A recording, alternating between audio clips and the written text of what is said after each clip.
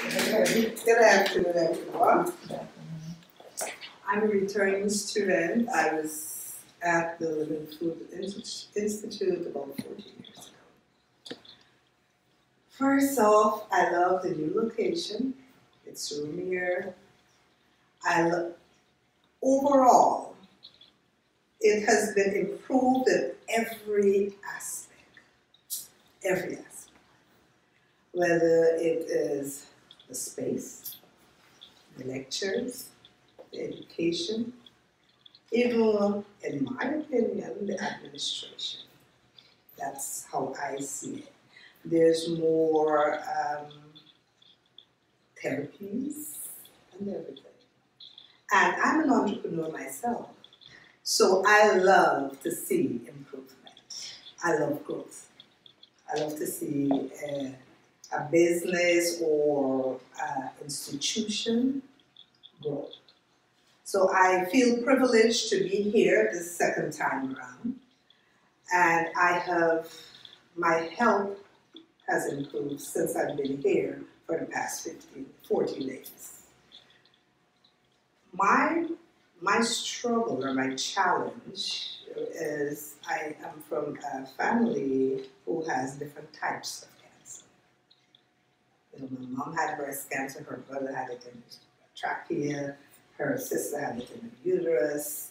So I came the first time for preventative, but as my sister said, we fell off the wagon. So we had to run and jump back on the wagon. So that's why I'm here, to get back on the wagon, and I am on the wagon. One of the things, Joe, that I have always done and continue to do over the 14 years is the energy soup. I always did that. I loved it, always loved it, and I did that, and I did wheatgrass also. But it has to be the whole package to really get the full results.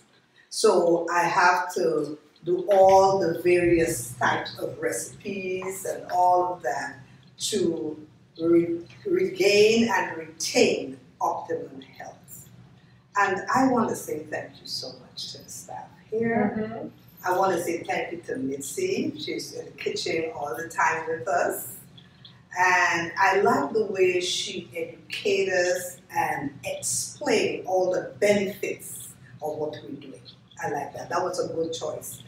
I hope you don't choose that. But that's a good choice for us when it comes to the nutrition. Because she always explains all the nutritional values, what you do, why you do, when you do, and all of that. She's very explicit. Good teacher. I like, on the emotional side, I'd like to thank Julie for all her efforts and for educating herself for this job. I know you did. You educated yourself for this job. And I'd like to thank Paula, my hostess. I'd like to thank her for opening her heart to people who need healing, not just me, but people. It is not, you see, when you're on the outside looking in at a kind of person, most people believe that they can do what they do or even do it better.